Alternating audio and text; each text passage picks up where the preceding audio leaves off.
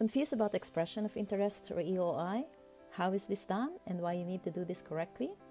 In the last few weeks, I posted an overview of Subclass 491 Skilled Regional Visa and why I believe that this visa might be the only good visa for you. I also posted the good and the bad points about this visa. So if you have not read them yet, please see the links in the description. Now, following that post, some of you asked what is EOI and how it is done. So to answer those questions, I prepared this short video to give you an overview of what EOI is and the common mistakes that you need to avoid when lodging an EOI. So let's go to Auspac Visa Classroom, where I teach and explain some concepts about Australian visa applications. Our goals are to understand these concepts to successfully obtain a visa to Australia. My name is Teresa Cardona. I'm a lawyer and a registered migration agent from Auspac Visa. Okay, so let's jump into it. Now, you need to understand that all skilled visas require an applicant to pass the points test before lodging an EOI. Now, the current pass mark is 65, but you will have a better chance of getting invited to lodge a visa application if your score is higher than 65. Now, at the moment, most invitations in Subclass 491 range from 75 to 95 points. Now, there are some few points that you need to know about EOI. Number one, EOI or Expression of Interest is within the Skillselect. Now, Skillselect is a portal within the Department of Home Affairs website where you declare all your claims about yourself, the type of nomination or sponsorship that you intend to apply, your age, your employment experience in and out of Australia, the qualification that you obtain in Australia or overseas, your partner's credentials, and all other relevant matters about you that could attract some more points. Like, for example, you get some more extra points if you have completed a specialist education, such as in the areas of natural and physical sciences, IT, engineering, or other related technologies. You can also get some more points if you have a certificate in language interpretation and translation. And you can also get some more points if you completed a professional year in Australia. Now remember, all the claims that you put in your EOI have corresponding points. Second point, you need to lodge an EOI if you are applying for any skilled visa that is points tested. You cannot directly lodge a visa application unless you have an invitation. The visas that are points tested are the Skilled Independent Visa Subclass 189, the Skilled Nomination Visa Subclass 190, the Business Innovation and Investment Visas, and of course, Subclass Visa 491 Skilled Regional Visa. Now, the third point, EOI is not a visa application and will therefore not entitle you for a bridging visa while waiting for an invitation. Okay, the fourth point, EOI is free. It is free to lodge an EOI, but once submitted, it will be valid for 2 years. And because it is only an expression of interest, you can access it anytime and you can update it as often as you like. Remember that if you receive an invitation, that invitation is based on the claims you made in your EOI. So it is very important that you update your EOI if something has changed in your circumstances. Now, what are the circumstances that may affect your scores and that you need to update in your EOI? Well, I'll give you some examples. Now, if you gained a new work experience, you need to update your EOI. Or if you have obtained a higher education than the one you have previously claimed, you also need to update your EOI. Or, say for example, you have obtained a higher English score than before, or your family composition has changed, meaning you get married or had a child, update your EOI. And of course, if you lodge multiple EOIs, you have to update all of them. Now, the fifth point is that your EOI will be removed from Skillselect if you receive 2 invitations and you don't lodge a visa application. Now, after that, even if you lodge a new EOI, it is unlikely that you would get another invitation. And another thing, your EOI will be removed from Skillselect if you have lodged for a different type of visa and that application was already granted.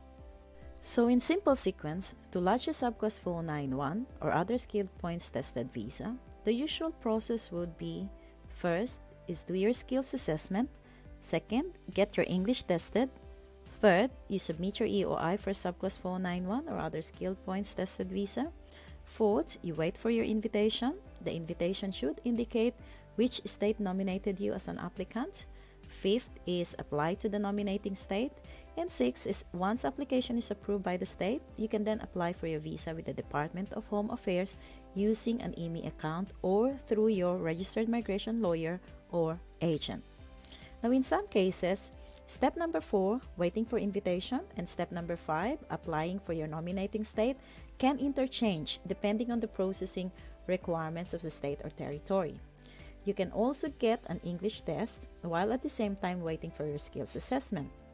Or you may also want to do the English test before applying for skills assessment, because some skills assessment authorities do require a proof of English as part of the requirement. So, while we always encourage you to seek the help of a registered migration agent or a lawyer to increase your chance of successful application, we know that some Filipinos do their visa application on their own or sometimes with the help of their families and friends. While some people think that this is a cheaper way, it is not necessarily so. In fact, there is a huge number of wasted invitations that took away the chances of those who rightfully deserve to be invited, because some people claim something that they are not. And there is also a high percentage of visa refusal due to simple mistakes.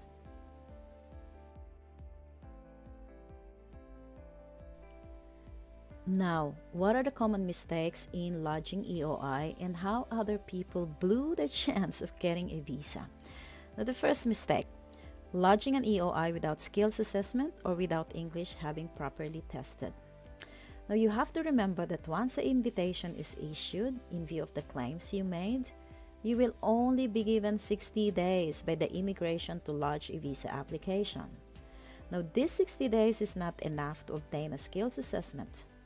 Well, English test, although it can be obtained immediately, there's no guarantee that you will get the scores you indicated in your EOI. Now, the second mistake, forgetting to update the EOI. Remember that the invitation is issued by the immigration based on the claims that you made. Without updating, say for example, your improved English level, you might miss out in the invitation rounds. Now, in the same way, if you fail to update, for example, that you have married or started a de facto relationship, and then an invitation was issued based on your previous claims, and then you still proceed with your visa application, your visa application is likely to be refused, as your score would be lower than the invitation score. Now, the third mistake, claiming for points that you cannot prove. Now, understanding the correct interpretation and application of each criteria in the points categories is very critical in claiming for points. Now, for example, an Australian study requirement has a legislative meaning that does not cover any or all of the courses undertaken in Australia. Now, claiming for 5 points in this category for a study that is not recognized for the purposes of Subclass 491 or other points tested visa, it can amount to false or incorrect information and can therefore result to visa refusal. Now, the fourth mistake, you lodged the EOI but did not lodge an application for state nomination in the relevant state. Now, the state nomination process is overly complex and time-consuming, believe me. Now, to understand the requirements, the processing, and the timing of state nomination is very tedious. Unless you have the ability and has a high risk threshold, I suggest that this area is best left to the professionals, the migration agents or lawyers. They have the most updated knowledge about this and can make the whole process stress-free. Now, the fifth mistake, lodging multiple EOIs. Now, some people lodge multiple EOIs, and that's okay.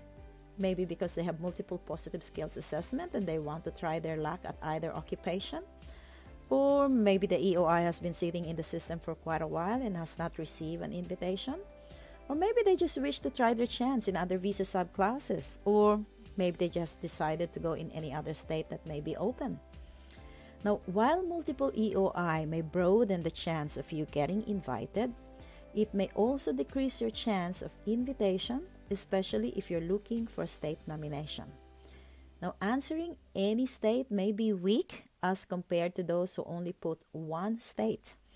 Now, each state assesses the genuineness and sincerity of each applicant to live, to work, and to stay in the nominating state. So, what are my tips? I have 5 tips for you. Now, before lodging an expression of interest, my tip number 1 is to make sure that you have already obtained your positive skills assessment for your nominated occupation.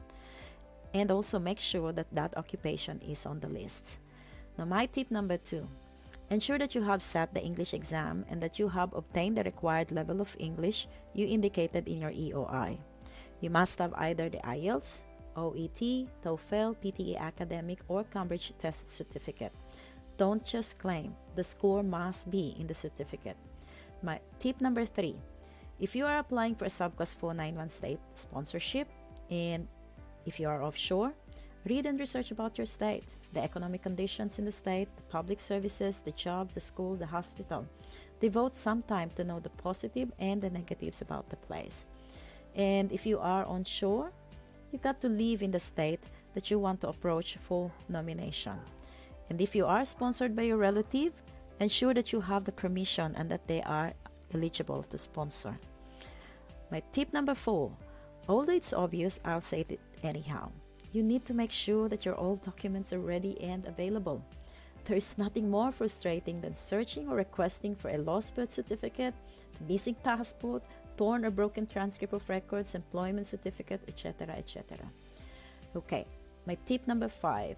If you are not sure what occupation to nominate and you are in doubt on points allocation, or you're just simply feeling that you are not cut to handle the details and the stress in making a visa application, now seek the help and assistance of professionals and reputable migration agents or migration lawyers. Yes, it's true that they charge for professional services, but remember, they are professionals. They are experienced and knowledgeable about the ins and outs in the migration visa processing. Do not risk it. You did not go through the pains of study, skills assessment, and English only to be rejected in the end. So I, as always, say, seek the help of a registered migration agent or a lawyer at the start, in the beginning, not at the end when everything is messed up. Because if it's messed up, it will cost you even more. And worse, there may be not enough time. So, we want to be with you in your Australian migration journey, from consultation to citizenship. So, if you have any question or want a migration plan, contact us and we'll be happy to help. If you want this video and if you learned something from this, put your comment below.